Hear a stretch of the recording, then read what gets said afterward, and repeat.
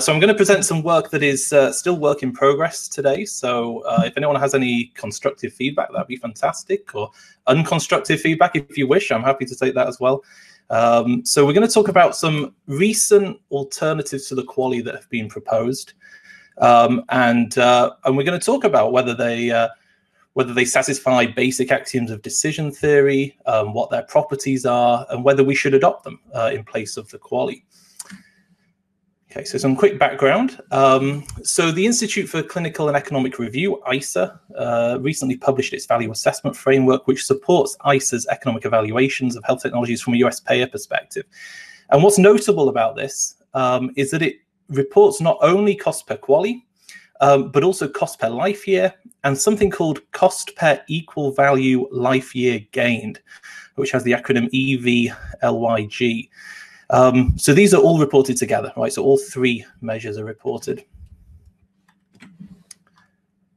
And the EVLYG is intended to address an important issue with the QALY, right? So as many of you will know, when we use QALYs, if you have a patient with very poor health-related quality of life, an additional year of life expectancy for that patient will be worth far fewer QALYs than an additional year for someone with very good health-related quality of life. And there is a concern that this causes discrimination on the grounds of baseline health-related quality of life. So that's one reason to use the equal value life year gain instead of the QALY. But the problem is that the equal value life year gained raises an issue of its own, right?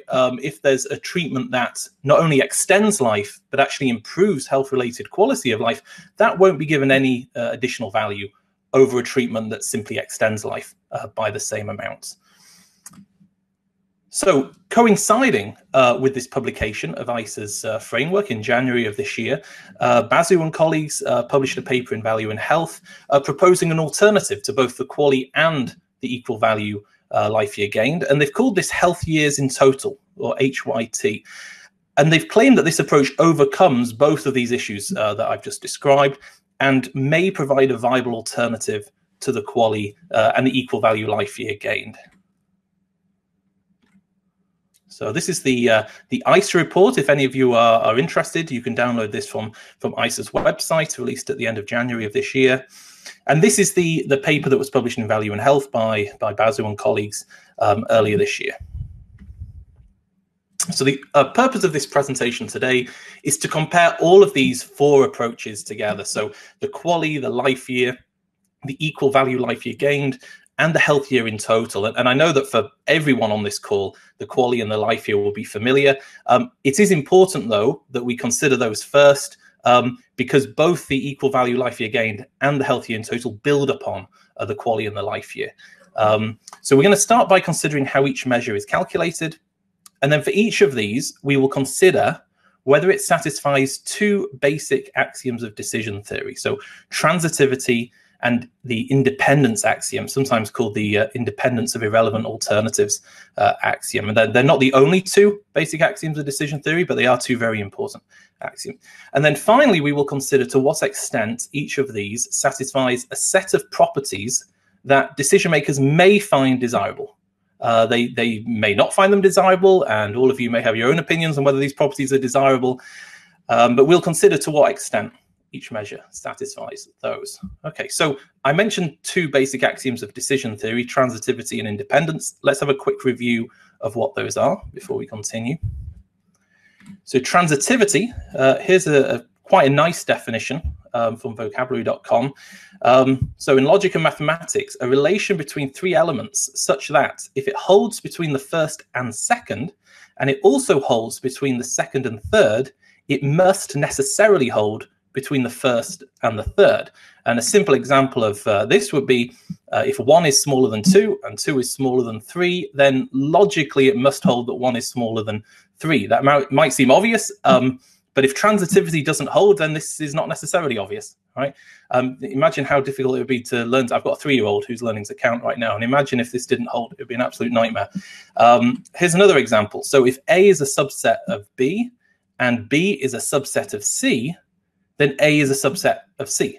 And an example from economics, so if X is preferred to Y and Y is preferred to Z, then it logically follows that X is preferred to Z, right? It follows if transitivity holds, right? If transitivity does not hold, we have a real problem. Okay, the second axiom is something called independence. And the best definition I found of this, there's lots of different definitions. Wikipedia actually has the nicest definition. So if A is preferred to B out of a choice set of A, B, introducing a third option X, expanding the choice set to A, B, X, must not make B preferable to A, right? So we've got a choice between three mutually exclusive comparators. Bringing an extra one into the set should not make you flip between the first two. And there's an analogy here attributed to Sydney Morgenbesser from Columbia University. I think it's quite a nice analogy. So a woman decides to order dessert. The waiter tells her that she has two options, apple pie or blueberry pie. The woman orders the apple pie. After a few minutes, the waiter returns and tells her that they also have cherry pie, to which the woman says, in that case, I'll have blueberry pie. Right? So this is an example of violating the independence axiom, right? These are mutually exclusive desserts. She thought she was making a choice between A and B, and she preferred A, and then suddenly C becomes an option, and now she prefers B, right? That doesn't make any sense. So that's a violation of the independence axiom. Okay, so what are these potentially desirable decision-making properties that I mentioned earlier? And this is just a quick list that I've put together. This is not it's not all of the possible properties we might. Well, it's not exhaustive, but these are some properties that we might wish to see. We may wish to see in an instrument. We may not wish to. We might consider them undesirable. Let's have a look at them. So the first is that the measure assigns some value to current life expectancy, any value whatsoever. The fact that you are alive is assigned some value. Alongside this, you may wish that the measure assigns equal value to your current life expectancy, regardless of your health-related quality of life. So a person who has a life expectancy of 2 years with very poor quality of life, you may wish that an equal value is assigned to that life expectancy than another person with 2 years of much better quality life expectancy, right? You might actually consider that undesirable. You might think it's better to assign greater value to higher life expectancy, but it's a potentially desirable property. The next would be that there's some value assigned to an extension of life, right? Any value at all. And the complement to that is that there's equal value assigned to life expectancy, right? Life extension. So if there is a treatment that will extend your life by 1 year, that should get the same value as another treatment that extends life by 1 year, but with a different health-related quality of life, right? Is that a desirable property? It's not for me to say, but as a decision maker, you may consider that desirable. The third one is that there's any value at all assigned to increased health-related quality of life during the current life expectancy that patients have, right? So if there's a treatment that doesn't extend your life, but it improves your health-related quality of life, then it may be considered desirable that your measure assigns some value to that. And then, of course, you may consider it desirable that there is equal value assigned to an increase in health-related quality of life during your current life expectancy, regardless of how big that increase is, regardless of the baseline that you start from. Right, so independent of health-related quality of life, you may consider that desirable. And then finally, you may think that a value should be assigned to increased health-related quality of life during an extension of life. Right, or you may think that equal value should be assigned you could also wish that equal value be assigned to increased health-related quality of life during that period of life extension. So, like I said, these are not exhaustive, and you may be looking at this thinking, actually, some of these I don't consider desirable. I see a comment from Chris. You say that positive value. I think some people would consider these to be something that should be assigned positive value, but you might think these are undesirable properties, right? So I'm not going to. I'm going to be agnostic, right, as to whether these are desirable or not, right? But my interest here is to consider to what extent each of these four measures satisfies these properties, and then a decision maker can look at that and make their own judgment as to which measure they would prefer to use. I'm going to use a hypothetical example today, and to consider transitivity, you need to have an example with at least 3 comparators in it. So I'm going to use the most simple example possible. An example with three three comparators, three treatments, X, Y, and Z. X provides 1 year of life expectancy with a health-related quality of life of 1, perfect health. Y provides 2 years of life expectancy, but with lower health-related quality, so 0.6. And Z provides 4 years of life expectancy with even lower quality, 0.2. Right, so this is as simple an example as we can possibly have. Right, let's keep the numbers really, really simple for this. Okay, let's deal with the QALY first. And I know we're all familiar with the QALY, so we'll go over this fairly quickly. But the principles we're going to talk about over the next couple of minutes are important later when we talk about the equal value life year gained and the health year in total. So consider this example with the 3 treatments. Under the QALY framework, the value that we place on each year is determined solely by the health-related quality of life. So X provides 1 year of life expectancy with health-related quality of life of 1. So we multiply this together, 1 times 1, that's 1 QALY. For Y, we multiply the 2 years of life expectancy by the health-related quality of life of 0.6, that's 1.2 QALYs. And for Z, that's 4 years of life expectancy, but with quite a poor health-related quality of life of 0.2, that's 0.8 QALYs. And if we want, we can put these all on one figure. We can overlay these. And the area of each region represents the QALYs for the corresponding treatment. But this sort of graph, although this is quite common to show the area under the curve when we're talking about QALYs, and it works for life years as well, it gets very difficult when we're dealing with health years in total, right, later in the presentation. So what I'm going to use is a slightly different graph. So rather than area under the curve, notice how we've got the QALYs here, 1 for X, 1.2 for Y, 0.8 for Z. Just put them on a bar chart, right, and have QALYs on the vertical axis, and we can compare the 3 treatments directly on a bar chart. And this format, we don't normally think of QALYs this way. We normally show them as area under the curve, but this is much more helpful later in the presentation when we're looking at the health years in total. So, quick summary so far.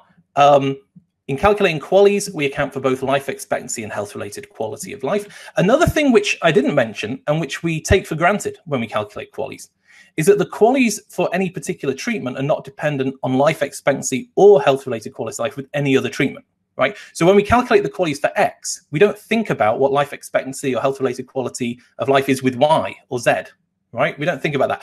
We take it for granted. That's actually a very important property. And not every measure satisfies that property. And it has implications when we consider transitivity and the independence axiom, right? So we take it for granted, but we do need to keep it in mind.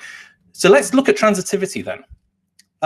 So the QALY satisfies transitivity because of that property, right? When you calculate the QALYs for X, it doesn't matter what the life expectancy, the quality of life, or the QALYs are for Y or Z, right? So if you do a pairwise comparison of X and Y, and you find that Y has greater QALYs than X, and you also find that X has greater QALYs than Z, well, if Y is bigger than X and X is bigger than Z, then it logically follows that Y is bigger than Z, right? Because the QALY respects transitivity. Okay, so transitivity is satisfied, and this would apply to any example, not just the example I've shown here. What about independence? Well, the QALY satisfies independence as well. If you do a pairwise comparison of X and Y, you see that Y has more QALYs than X. Look carefully at X and Y when we introduce Z. They don't change, right? X and Y remain exactly the same when you introduce Z. So the ordering of X and Y remains the same when you introduce Z.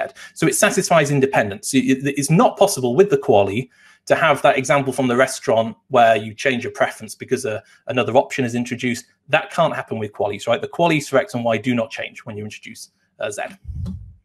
So independence is satisfied. And then finally, what about those potentially desirable properties, right? As I said, you might consider them to be undesirable. Let's have a look at the scorecard for the QALY. And you can see that all of the A's are satisfied and all the B's are not satisfied, right? So the QALY does assign value to existing life expectancy, and it assigns value to extensions in life.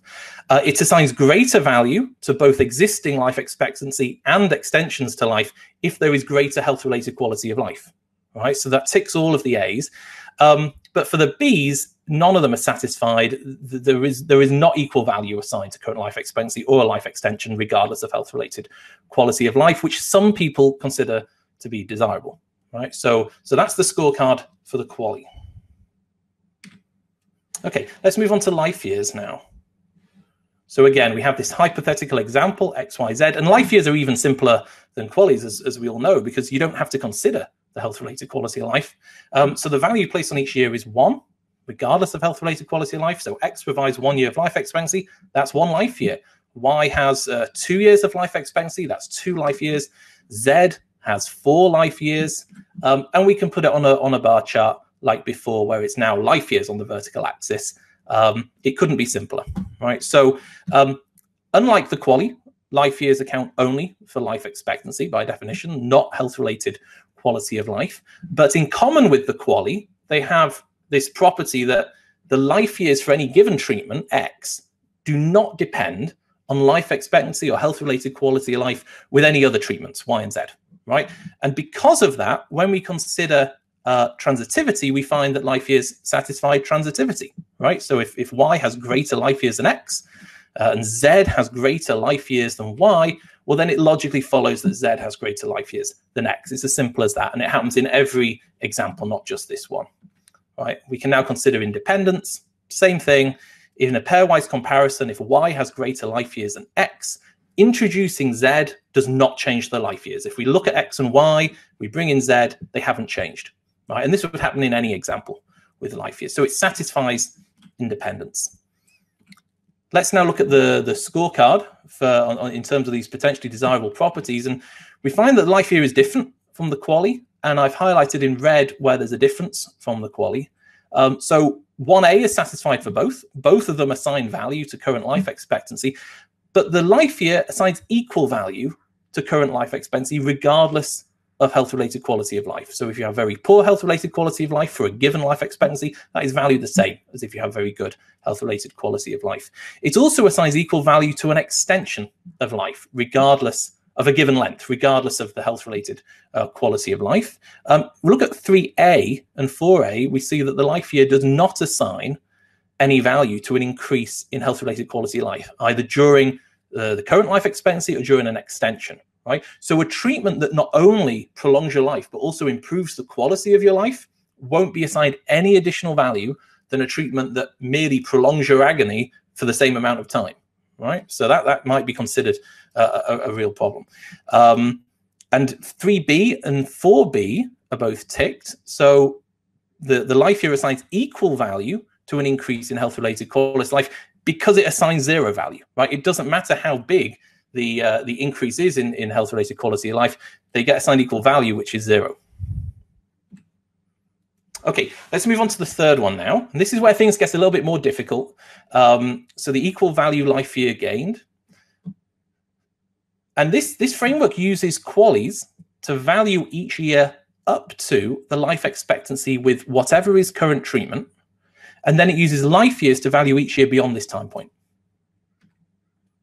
So back to our example of 3 treatments.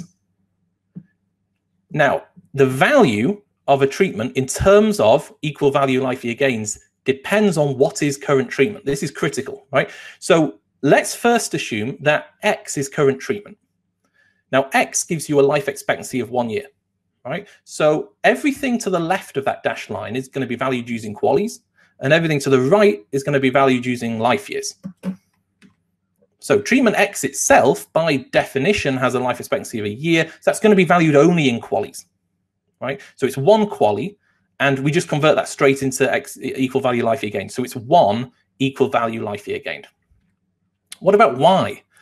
So the first year is going to be valued using QALYs. So that's worth 0.6. But the second year is to the right of that dashed line. So it's valued using life years. So that's 1.0. And we add them together. So that's 1.6 equal value life year gain. And then finally, Z, that has a life expectancy of 4 years. So the first year is valued in QALYs, and it has quite a low health-related quality of life. So it's just 0.2 QALYs. But the next 3 years are valued in full. They're valued at 3. So in total, we have 3.2 equal value life year gained. Now, that's all assuming that X is current treatment.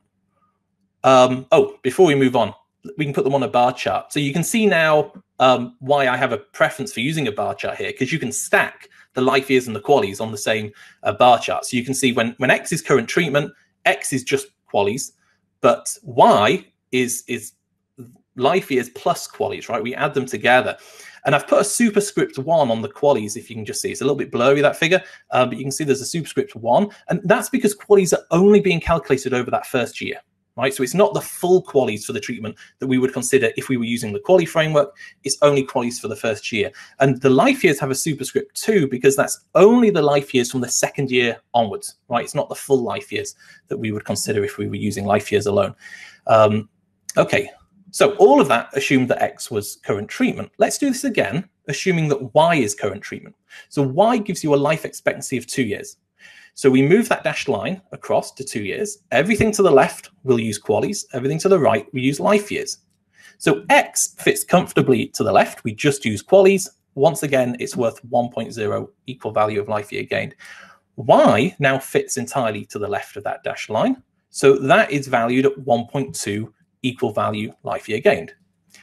But Z still crosses both sides of that line. So the first 2 years are valued in QALYs, that's 0.4, and the remaining 2 years are valued in life years, and that's 2.0. So we add them together and we have 2.4 equal value life year gained. And we can put them all on a figure. And if you recall previously with X as current treatment, we had 1 equal value life year gained for X, we still do. But we had more than 1.2 equal value life year gains for Y, right? That's fallen. And Z has also fallen, right? It was much higher previously. I think it was 3.2 previously, and now it's fallen to 2.4, right? And then finally, just for the sake of completeness, if Z is current treatment, we put that dashed line all the way on the right. So everything falls to the left of that dashed line. So we consider X in terms of QALYs. So it's 1 QALY, so that's 1 equal value life year gained. Y is measured in QALYs, that's 1.2. And Z is measured in QALYs, and that's 0.8, right? So what we have is exactly the same numbers as if we just used the QALY in the first place, right? So that's if we use, if the treatment with the longest life expectancy is current treatment, then the equal value life year gain is equivalent to using the QALY. Okay, so just to recap, when X is current treatment, we have 1, 1.6, 3.2. Look what happens to Y and Z when we move to Y being current treatment, right? They both fall. And then when we move to Z being current treatment, it's only Z that falls, right? And in this example, it falls to below the other two, right? And we'll come back to that in a few moments. So a quick recap.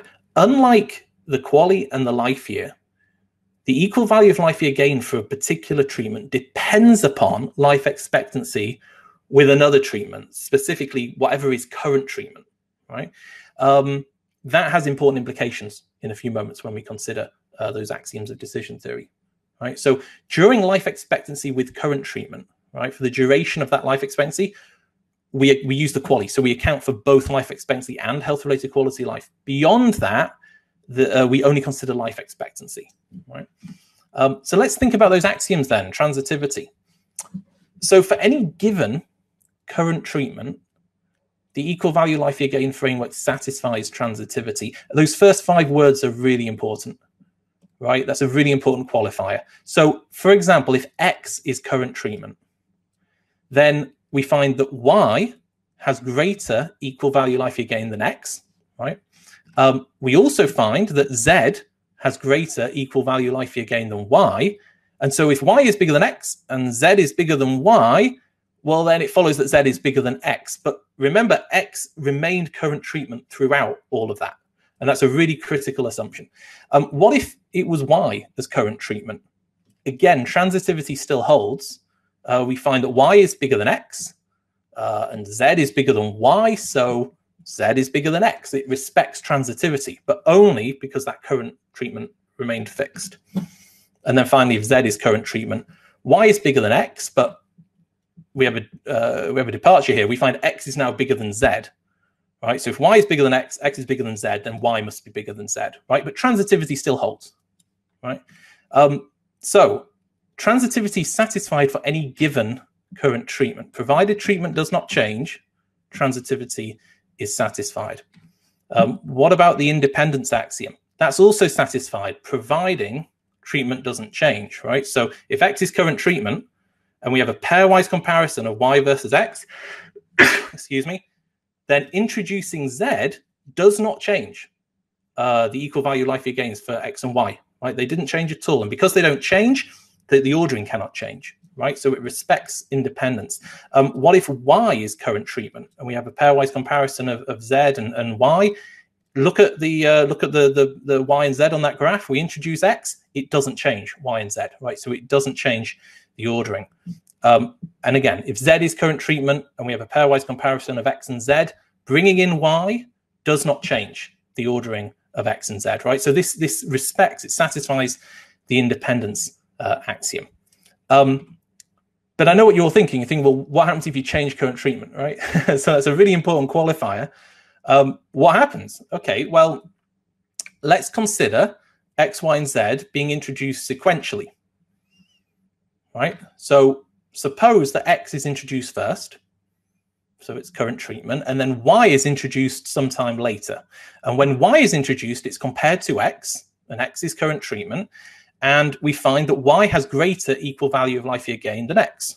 So Y is then adopted by the healthcare system, right? Because it has greater equal value of life year gained, we're going to adopt it as current treatment, right? So it replaces X as current treatment.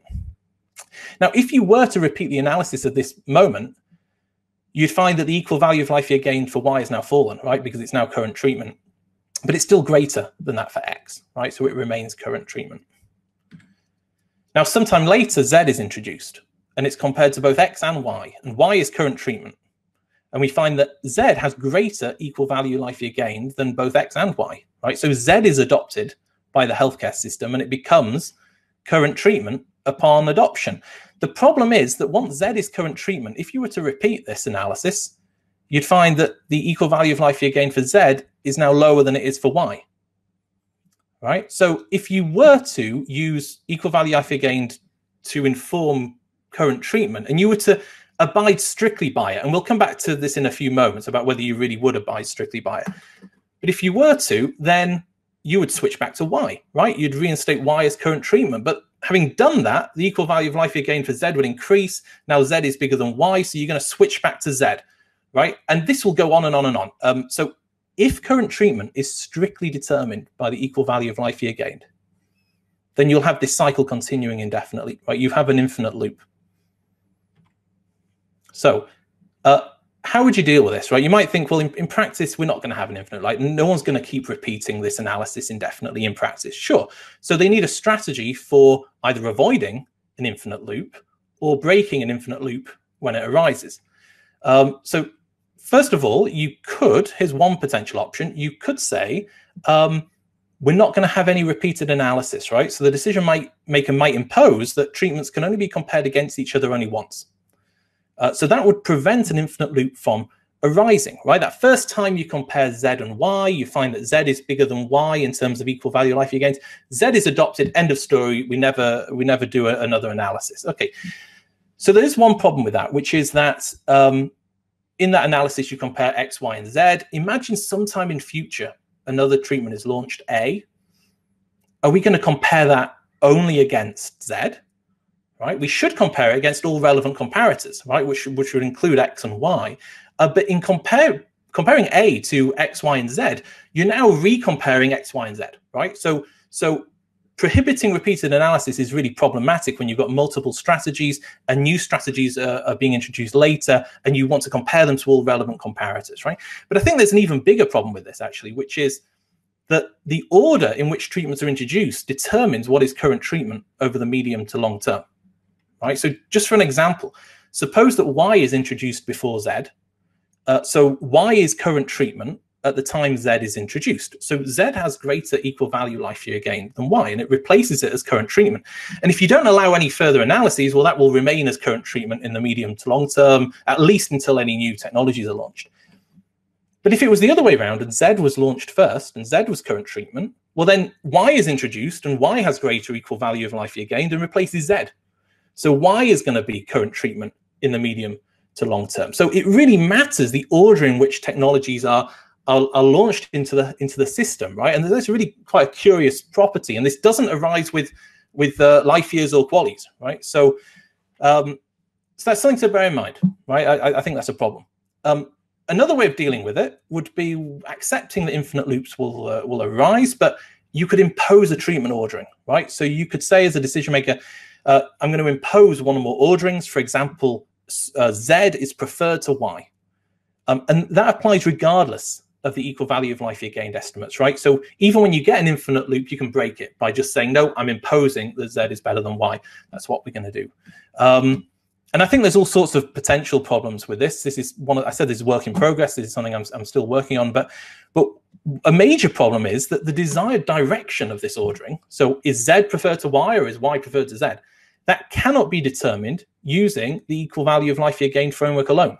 Right? It doesn't tell you what to do, right? So you need some other framework in order to impose that ordering, right? So that's a potential problem with doing this. So anyway, I'm going to leave that for now. I can't find a way of getting out of the infinite loop in a way that doesn't introduce further problems of its own. So that's something that if anyone has any constructive feedback, I'd be interested to hear. Let's go back to this scorecard on the potentially desirable properties. And we see that the equal value life year gained, again, it's a mixed bag. And I've highlighted in red those where it agrees with either the QALY or the life year, but not both, right? So if we look at 1B, we see that the equal value life year gained agrees with the QALY, has the same properties that it has. It satisfies the same as the QALY, but not the life year, right? So equal value is not assigned to current life expectancy, and the reason being that to the left of that dashed line, we use the QALY, right? But if you look lower down, 2B, an equal value assigned to life extension, it's the same as the life year, but not the QALY, and that's because for life extensions, we use the life year, right? Not the QALY. Okay, let's deal with the fourth one now. And this is the most complex of the lot. This is where I'm sure I'm going to lose some of you because this is difficult. And the way I'm presenting it is not the way it's presented in the original paper, right, which I found incredibly complicated. So health years in total. Why is this being introduced? It's useful to go back to this scoreboard here. What the authors point out in the introduction is that the QALY violates what I have called 2B, right? They didn't have this table in the paper. It wasn't that systematic. They just said that the QALY does not assign an equal value to life extensions. This potentially discriminates against people with low baseline health-related quality of life, and that's a problem, right? They also pointed out what I have labeled as 4A, which is that the equal value of life year gained does not assign any value to improvements in health-related quality of life during periods of life extension, right? So a new treatment that not only prolongs life, but improves the quality of it, gets no extra value compared to something that just prolongs life, right? And they identify that as a problem, right? And the motivation behind this HYT framework is to overcome these, and the authors claim that they do overcome both of these issues. Now, a potential spoiler, it is actually logically impossible to satisfy 2B and 4A at the same time. So we'll come back to that later, but let's see how they did. So it's built on a really troubling assumption as well, right? So the HYT framework is built on the notion that life years gained provide distinct utility to individuals from the health-related quality of life gains, and that these utilities are separable in nature. Right, and this is a fundamental assumption in this paper. The whole framework is based on this, right? So you get utility from life years, just living those years, and you get distinct utility from improvements in health-related quality of life, and these are separable in nature, right? And that's a critical assumption. So what does that mean in practice if they're separable? Well, what it means is that life expectancy must be valued independently of health-related quality of life. Okay, that's the first thing. Now, that in itself is not a problem. We can use life years. That's supposed to be a big tick, a big check there, but it's not appeared. So that's okay, right? We can use life years. But it also requires that health-related quality of life must be valued independently of life expectancy, right? And this is a real problem, right? This is actually not possible. There's going to be a great big X there where that little red box is, right? This is not possible because being alive is a precondition for having health-related quality of life. You don't have health-related quality of life if you're dead. And if you are alive, then you do have health-related quality of life. There's no avoiding it, right? It might be good, it might be bad, it might be negative, but you do have it, right? So you cannot separate these two things, right? But nevertheless, they try to do it. So let's think for the next moment. I'm going to come on to how they did it in a couple of minutes. But let's think conceptually how you would go about doing this, right? If you had to think about health-related quality of life independently of the life expectancy, right? So what it means is, and I see Eldon said the utility is separable. Well, so here's my issue with this, Eldon, right? So if you have to consider health-related quality of life separately from life expectancy, it means that when considering the QALYs for X, you cannot take into account the length of life, the life expectancy with X, right? You cannot have a different length of life for X, Y, and Z, right? So you have to calculate what the authors call modified QALYs for all treatments over a common baseline life expectancy. So we have to establish some common baseline, and then we have to calculate QALYs for every treatment over that baseline, right? So sure, the health-related quality of life itself is separable. You could consider a different one of them for each of X, Y, Z, but the life expectancy itself has to be constant for every treatment. So just to give an example, right? One option would be that we consider health-related quality of life for all treatments over 1 year, all right? So the life expectancy with X. So we have a dashed line at 1 year. So when we calculate the QALYs for X, that's not a problem, right? It's the actual QALYs. It's correct. Yeah, there's not a problem there for X. But when we calculate the QALYs for Y, we can only consider health-related quality of life for 1 year, not 2 years, right? So rather than it being 1.2 QALYs, we would only include the first year. So it's 0.6 QALYs. There are 0.6 QALYs omitted from this. And if we were to consider Z, then we would only consider 0.2 QALYs. There'd be 0.6 QALYs omitted from this, right? So if we set that baseline at the life expectancy for X, we end up omitting QALYs for Y and for Z. Now, that's only one possible option. Another possible option is you use the life expectancy for Y, right? So now we have an issue, which is that with X, we only live for 1 year, but we have to consider health-related quality of life over 2 years. So you have the actual QALYs over that first year, but then you have to invent these post-death QALYs for an extra year, right? This sounds ridiculous. I think it is ridiculous. I'll come back to that in a moment. But you have to invent an additional QALY so that you can consider health-related quality of life for those full 2 years. For treatment Y, you can calculate QALYs correctly. For treatment Z, we still have to omit some of the QALYs, right? Because we've cut the time off at 2 years rather than 4 years. And the final option, which is actually the option that the authors went with, is to use the life expectancy associated with whichever treatment offers the longest life expectancy. So in this example, Z, right? So you consider health-related quality of life for 4 years with every treatment, right? So with X, we have to consider health-related quality of life for 4 years, not just one, right? So we have these post-death QALYs. We have one actual QALY, and then we assume that health-related quality of life continues until 4 years, and we have these 3 post-death QALYs. The authors actually refer to this as counterfactual health-related quality of life, the counterfactual health-related quality of life that you would have if you stayed alive after you actually died, until the point where you would have died with whatever treatment gives you the longest life expectancy. But you don't get the health-related quality of life of that treatment that gives you the longest life expectancy. You get the health-related quality of life of the treatment where you would have died earlier, right? With Y, you would also get some post-death QALYs, right? 2 post-death QALYs. And for Z, well, everything's calculated correctly for Z, right? So none of these 3 options are desirable. None of them are, right? It's impossible to consider health-related quality of life over a common life expectancy without either omitting QALYs for those treatments that have longer life expectancy or inventing post-death QALYs for those treatments with shorter life expectancy, right? There is no possible way of doing that.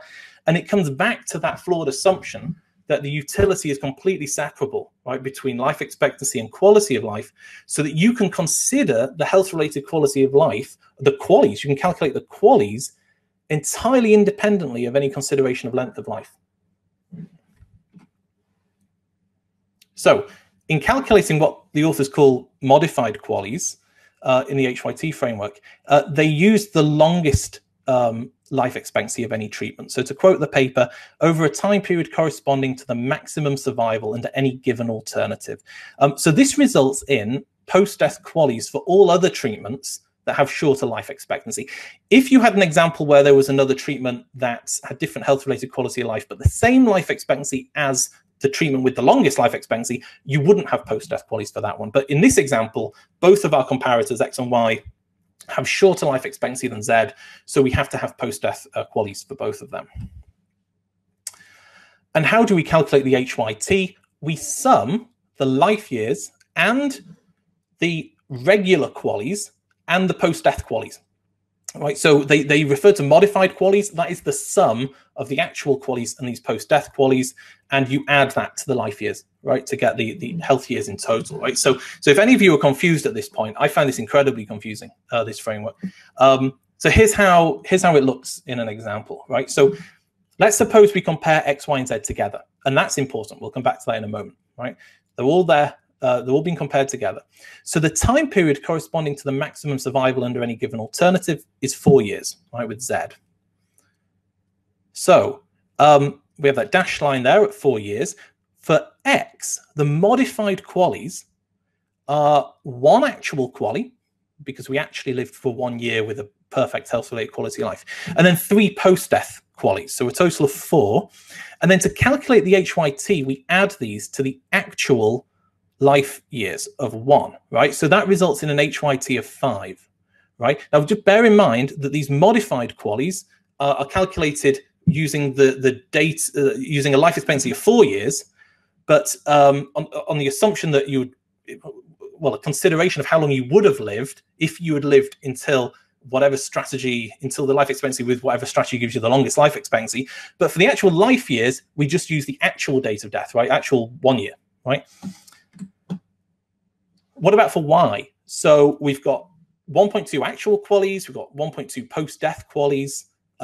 So we sum them together. That's 2.4 modified QALYs, as they call them.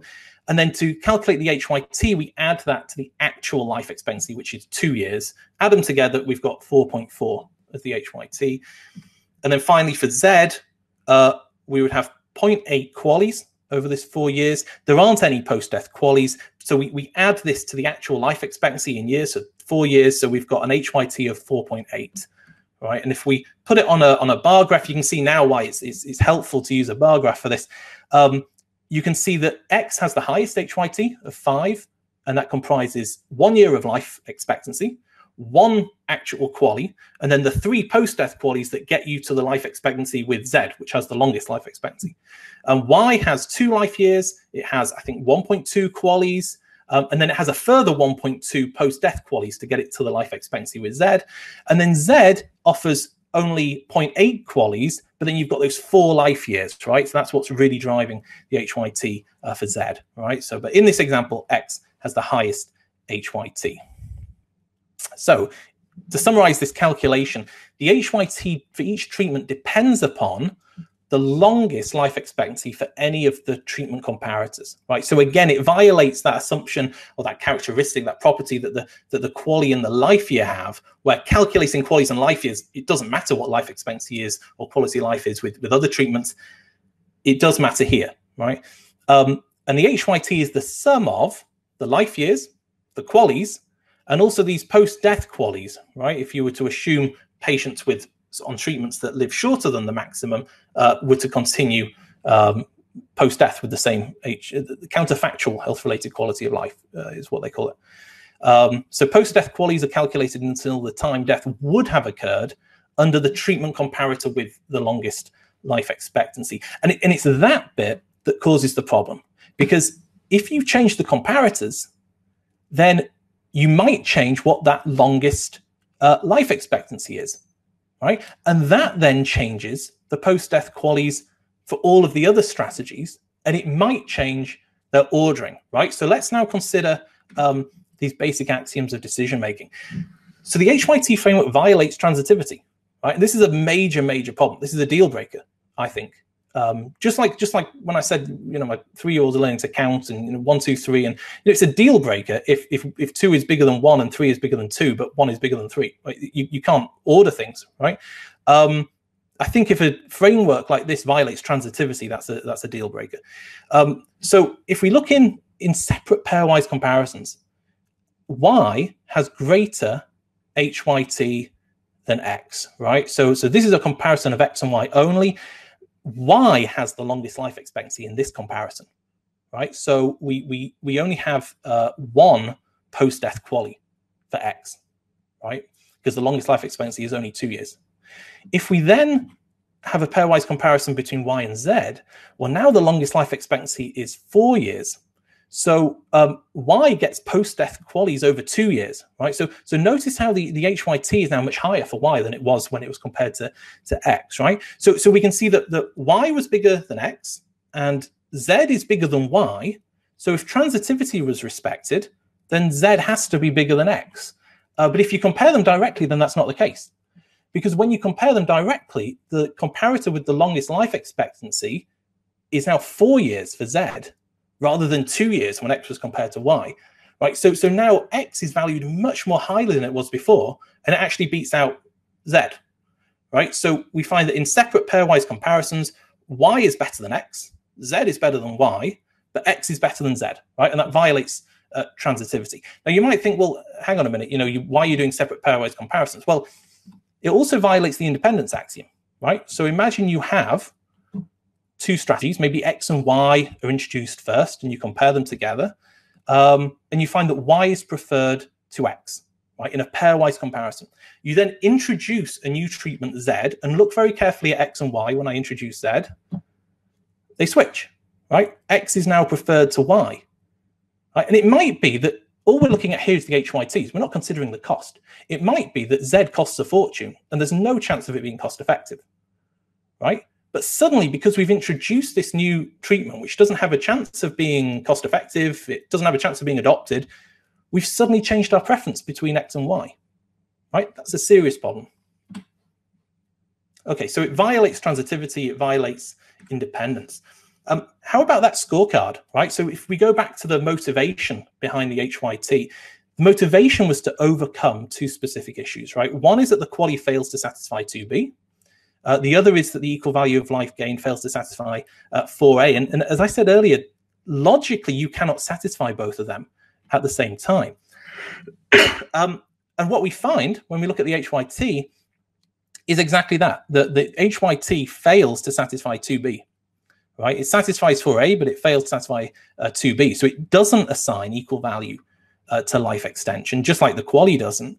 And the reason for that is, if you think back to the bar chart, the QALY was there all along, right? The QALY was a factor, right, in determining the HYT for each treatment, right? So the discriminatory properties of the QALY, if you want to call it that, are still present in the HYT. Maybe they're watered down a little bit, maybe, right? Because you're throwing in everything else. You're throwing in life years. You're throwing in post-death QALYs, but it's still got that problem, right? So it still violates this property. And as you can see, if I just highlight now all of the X's in the table, all 4 of these violate some of these properties that people might or might not consider to be desirable. And in fact, logically, any measure, not just these 4, but any measure would fail to satisfy at least 2 of these, because 1B and 3A, you can't satisfy both of them at the same time.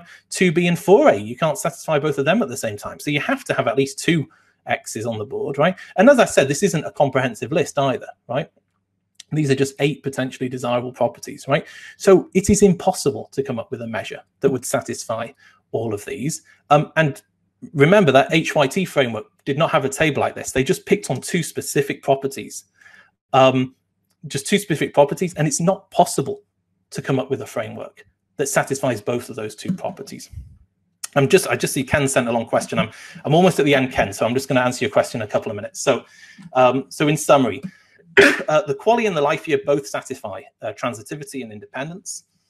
The equal value life year gained combines consideration of the QALY and the life year, and QALYs are considered up until a given time point. Life years are considered thereafter, and that time point is determined by whatever life expectancy is with current treatment, right? So provided current treatment doesn't change, that's fine, right? It respects transitivity, it respects independence. The problem is if that current treatment changes, right? And in that case, if you were to use the equal value of life year gain strictly as your only means of determining what is current treatment, you'd end up in an infinite loop, right? And I think this is a problem, right? This isn't just a theoretical kind of issue, right? Like the whole point of doing an economic evaluation on a new health technology is because there is a potential that this technology will be adopted into the health system, and you hope that it might, if it's cost effective, that it might replace current treatment in the future, right? That's why we develop new health technologies, right? We hope that we can replace current treatment as we go along. So if the equal value of life year gained is going to change over time for existing treatments as new treatments are introduced into the system, that's a real problem, right? And we need to think carefully about the implications of that. The HYT framework attempts to overcome two particular issues identified by the authors. The authors considered the failure to satisfy these two particular properties as problematic. As I said before, a decision maker might not consider either of them to be problematic, right? The problem is it's logically impossible to satisfy both of those properties simultaneously, right? It doesn't matter what framework you come up with, you cannot address those two specific issues, right? The HYT framework is founded upon what I think is a flawed assumption, right? That you can separate health-related quality of life from life expectancy and consider them independently. And I think it's flawed because it's a precondition to have health-related quality of life. It's a precondition that you're alive, right? If you're dead, you don't have health-related quality of life. And if you are alive, then you do have health-related quality of life. So I don't think it's satisfactory to invent, to use the author term, counterfactual health-related quality of life, right? The problem with counterfactual is that it's counter to the fact, right? That there isn't actually any health-related quality of life after the person is dead, right? There just isn't. So, and I think it's also problematic to use the shortest life expectancy with any treatment, because you don't have to invent any post-death QALYs, but you would have to omit QALYs for other treatments. I think that's problematic, right? So I just think this is a flawed assumption. So the way that they've framed this, you have to calculate this counterfactual post-death health-related quality of life, and it applies until patients would otherwise have died under the treatment option with the longest life expectancy. And the HYT is the sum of life years, QALYs, and these post-death QALYs, right? It's not obvious to me why you would want to sum them either. And finally, this framework violates transitivity and the independence axioms, right? Which I think is a deal breaker. So what are the take-home messages? It's impossible to develop a measure that satisfies all of those properties, and that list of properties was not exhaustive, right? So as a decision maker, you really need to think about what properties you want to satisfy, right? Like it is impossible to come up with a measure that does not discriminate in some way. So what would you like it to discriminate on? On what basis? Right? Those are the questions that decision makers have to answer. My concern with the state of the debate in the States, right, is that it's the QALY is being criticized because it discriminates against patient life extensions are given lower value for patients with a lower quality of life, and that's considered discriminatory. Okay, but then we have an alternative measure that solves that, but then that assigns no value to an improvement in quality of life for people who otherwise have poor quality of life, right? And you can't have it both ways, right? So we need to decide what properties do we actually want the measure to satisfy. It can't satisfy all possible desirable properties. And when proposing new measures, I think it's important for researchers to ensure that they satisfy these fundamental axioms of decision making. And also, if you're proposing a measure saying that it's in response to two particular properties that you think other measures are failing on, you need to check that, first of all, it's possible to actually address both of them simultaneously, and that your proposed measure actually does do that. Okay, so I'm happy to take any questions. Thanks very much.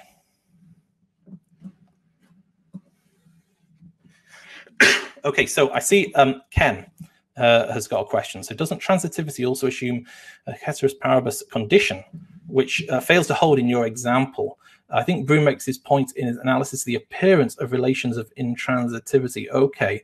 Ken, do you want, I don't totally understand your question, Ken. Are you able to, have you got a microphone?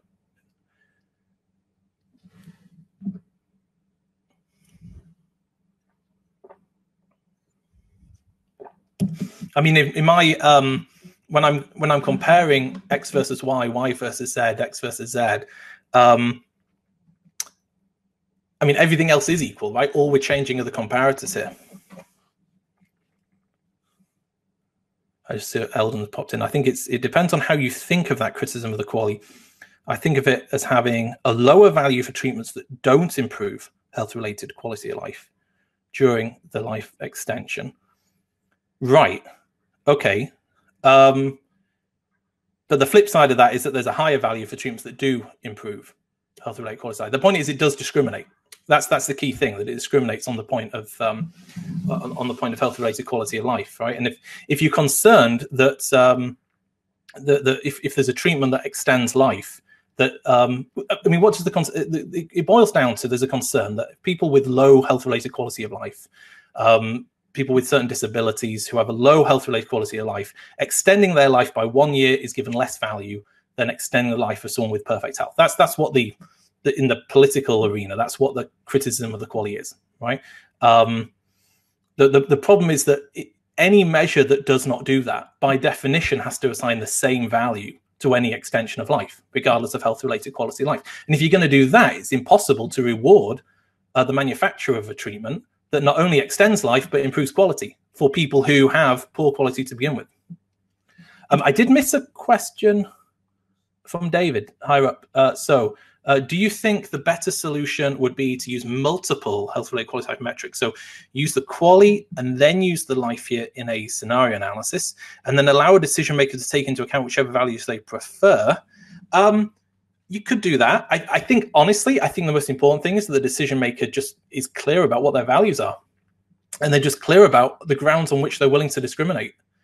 My concern about what you're proposing is that they would choose whichever measure results in the easiest decision in any given moment, and it might violate equity principles when you consider across different decisions, right?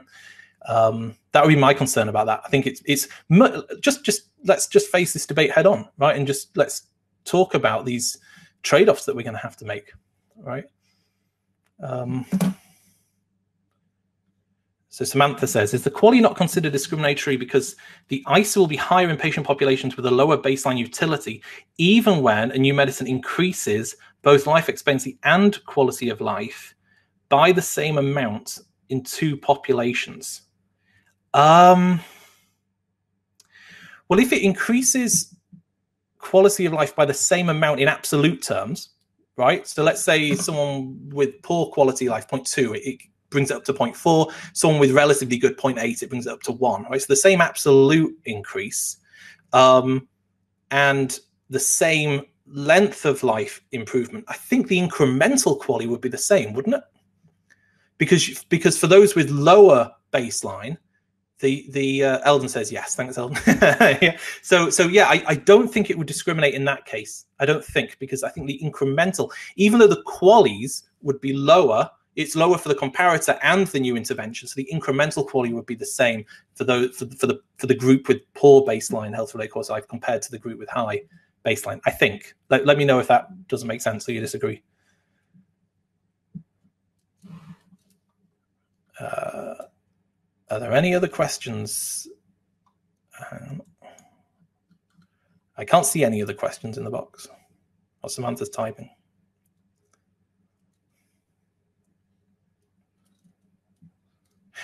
So while Samantha's typing, so as I said, this is work in progress, right? So this is not the finished article. So if anyone has any feedback, if people think I've got completely the wrong end of the stick on something, so Eldon says, some of your arguments are that HYT is bad because it ignores QALYs. But if you don't think QALYs are correct, then it makes sense to have something different. Sure. Okay. So my concern is not that it ignores the QALY at all. If you don't think QALYs are correct, it makes sense to have something different. Having something different is fine as well. So it's like the life year, right? For example, that satisfies those basic axioms of decision making, right? So when I showed that table of the potentially desirable properties, if you are a decision maker and you think those properties that the life year ticks off are desirable, and you right, then sure, you should be using the life year, right? That is Chris just says it doesn't ignore QALYs, it adds to them. So that's the other thing, is that yeah, it's now a kind of a mess, right? It's kind of life years plus QALYs, plus these, what I've called post-death QALYs. But the language they use in the paper is that you have a counterfactual health-related quality of life that's applied post-death, right?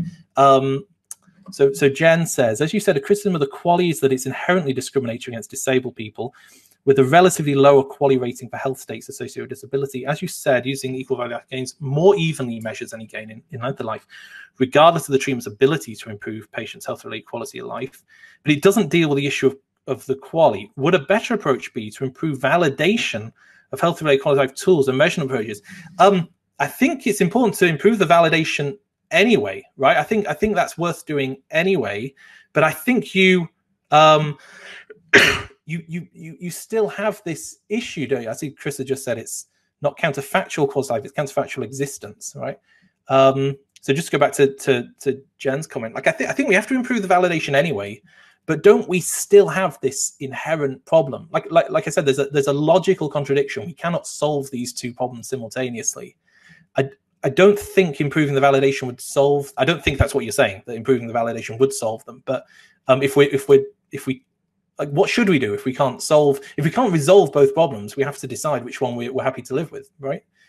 So Samantha says, a group going from 0.4 to 0.6 and living 2 years get an extra 0.2 QALYs. Well, so just to be clear, Samantha, if the counterfactual is that they would continue at 0.4, right? Is that right? Well, they're getting 2 extra year longers. Okay. But going from 0.7 to 0.9 and living to okay. So yeah, you're right in that case. Yeah. So it's not merely an improvement in quality of life; it's an extension of life. So yeah, you're absolutely right that they'd get fewer QALYs in that case. If you would have died today and your utility is 0.4 and a treatment gives you an extra 2 years at 0.6, those extra 2 years are worth 1.2 QALYs. If you would have died today at 0.7, but a treatment gives you an extra 2 years at 0.9, then that's an extra 1.8 QALYs. Yeah, so it is more QALYs. Now, one counter to that is it's an extra 2 years in both cases, but it's not the same 2 years. Like one person is getting an extra 2 years at 0.9, and the other person's getting an extra 2 years at 0.6, right? So is 2 years for one person in a really good state of health considered more valuable than 2 years for another person in a poorer state of health? Right. I mean, that they are. It's not like it's an identical 2 years for both patients. And if we do think they're identical, right, then that's the property that we want, right? That an extra 2 years is worth the same, no matter what that quality of life is or what the baseline quality of life is. The problem then is that if that a treatment that gives those who were 0.4, it doesn't just bring them to 0.6, it brings them to 1. It won't get any extra value, right? So as Eldon says, the question is, do we prefer 0.9 over 0.6? Right. So that's the thing. If you can extend the life of someone with good health for an extra 2 years, you are getting more QALYs than extending the life of someone with poor health for 2 years, but it's a different quality of life for those 2 years, right?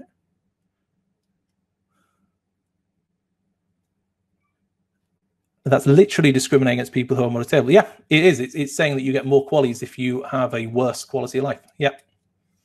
So the way to solve that, Samantha, is to use something like the equal value of life year gained, right? So that those extra 2 years are worth the same, right? They're valued at 1 for each year, right?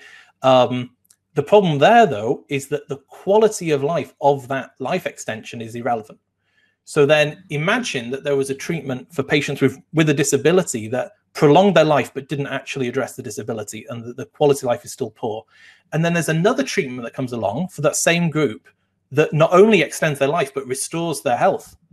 That wouldn't get any additional value over the treatment that merely prolongs their life, right? So that's the problem with adopting equal value of life year gained. And if you want to assign an additional value to an increase in health-related quality of life during that period of life extension, you're going to end up discriminating in favor of patients who have better quality of life.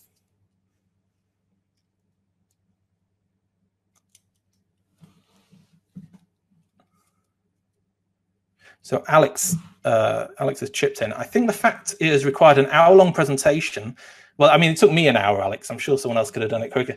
To explain what the HYG is a reason why this method will struggle to fly in reality, where committees are sometimes struggling while our current symbol frame. Yeah, I agree. I think it's overly complex. Yeah, I agree with that.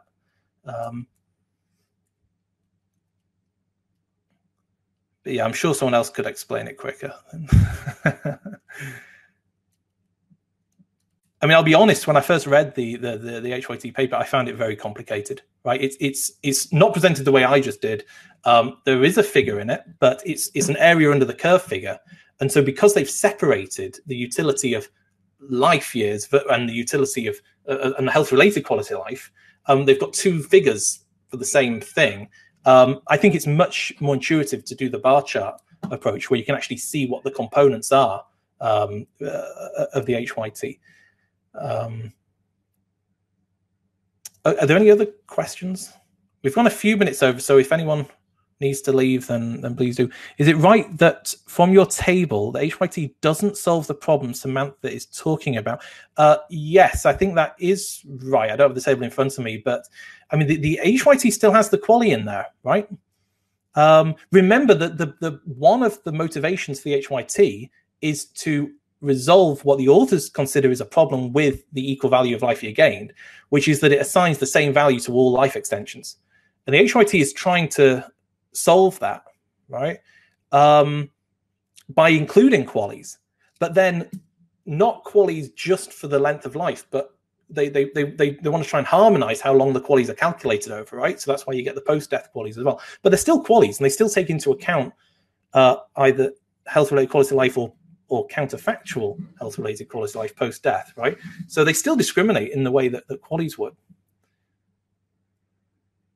So as Samantha said, yeah, it doesn't solve it. That's right. Yeah.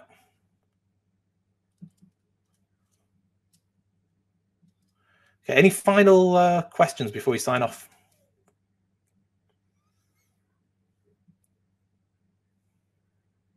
Okay. Thanks, Eldon. Thanks. Yeah, it was good. So if anyone has any comments, please feel free to email me. Like I said, it's work in progress. Yeah, if there's anything that wasn't clear, let me know as well, please. Okay. Thanks, everyone. I'm going to sign off. Thanks again.